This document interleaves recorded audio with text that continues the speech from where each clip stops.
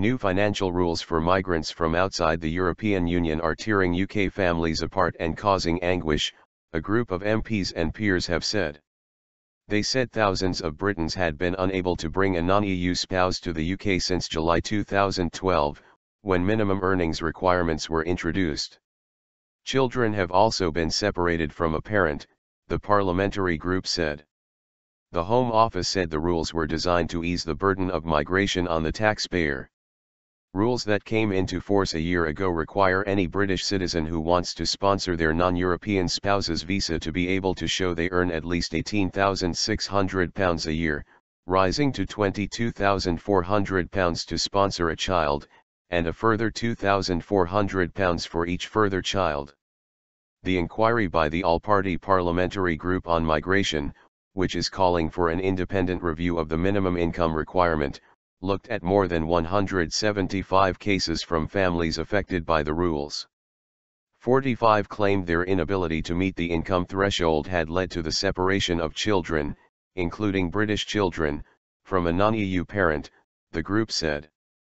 In one case, a woman from outside Europe had been separated from her British husband and 2 sons, including a 5-month-old baby she had been breastfeeding.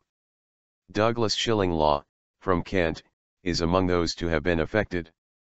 His wife is in Lagos, Nigeria, with his 5-month-old son and her 6-year-old son from another relationship. Mr. Shillinglaw, a self-employed mortgage broker for 2 years, told the BBC he was being judged like an employed person. Self-employed income is different from employed income. I have got enough money to pay my mortgage and bills, and that should be enough, he told BBC Radio 4's Today programme. And should anything happen to me, I have a family that will take care of them. My family are wholeheartedly behind what I am doing. Mark Reckless, Conservative MP on the Home Affairs Select Committee, said the government had promised to bring down net immigration and it had done so by bearing down on bogus colleges, caps on work visas and reforms on family immigration. If you are bringing someone into the country, then you should be expected to support that person without recourse to public expense, he told Today. Over time, it might be possible that the regulations could be adjusted. There will be hard cases and we learn in light of those experiences. Children shouldn't suffer. The group also heard from a number of UK sponsors in full-time employment at or above the national minimum wage who reported that they were unable to meet the income requirement. Wider evidence suggested that 47% of the UK working population last year would have failed to meet the income level to sponsor a non-European Economic Area partner, the group said.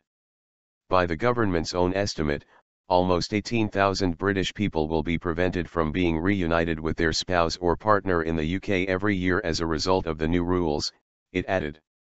Baroness Hamwi, chairwoman of the inquiry and Liberal Democrat Home Affairs lead in the House of Lords, said the parliamentary group had been struck by the evidence showing just how many British people have been kept apart from partners, children and elderly relatives. These rules are causing anguish for families and, counter to their original objectives, may actually be costing the public purse, she said. Liberal Democrat group member Sarah Teether MP said that whatever the objective of the policy, children shouldn't suffer as a result.